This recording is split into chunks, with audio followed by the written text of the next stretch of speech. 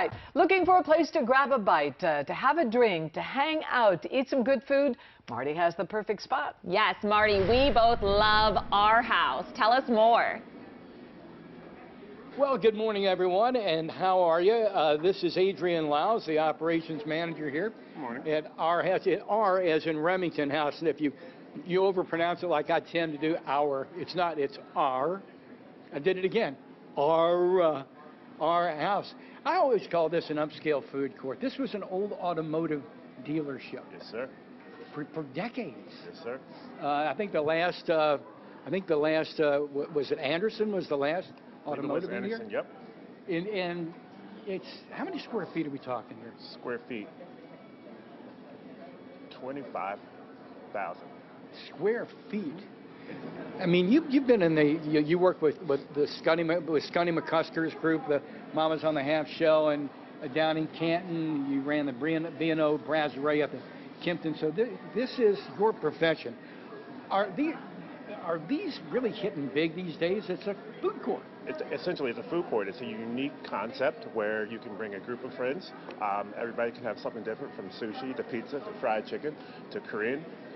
It's just that sense of home. I guess that's where our house comes from, with large outdoor, indoor seating, weekly events from jazz night on Mondays to trivia today, to live music Friday and Saturdays. You go and you can go to a Mono Taco, Creole Soul Restaurant, Korean Barbecue, Bird, which was the original chicken sandwich as far as I'm concerned.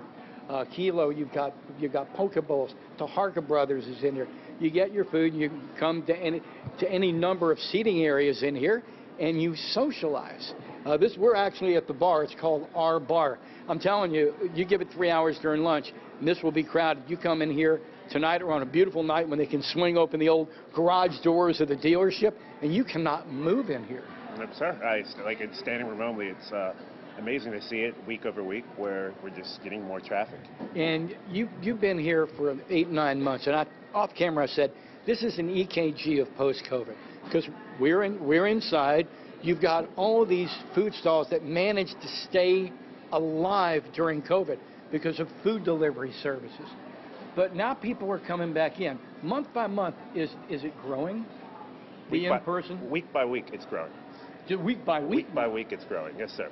And you were telling me your assistant Robert, you're going to add 80 more seats outside. You're anticipating that the crowd's that big this summer. This Friday, we already have the crowd that wants to sit outside, but you know Maryland weather, where it just fluctuates. No, really? Yeah. Tell me about it. Sleet coming through like exactly. It was great. Off camera, Robert's like, "Can I put my chairs out now?" Nope. Tim said, "Wait a couple hours."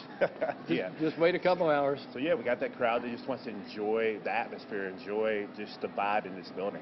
People want to get back together again. I can't recommend this enough. What's the website? Website is r.housebaltimore.com. If you go to the website, you'll get the idea of the concept, and look for areas like this near you. You can be in Carroll County, maybe Washington, Talbot County. Things like this are popping up. Thanks so much, Adrian. Thank you, Marty. Appreciate your hospitality this morning. All right, we'll send it back to TV Hill. And Marty, you and I have lived here long enough to know it's transformed that whole area of Remington too, hasn't it? Oh. Absolutely. You had Duff Goldman's Charm City Cakes right up the street.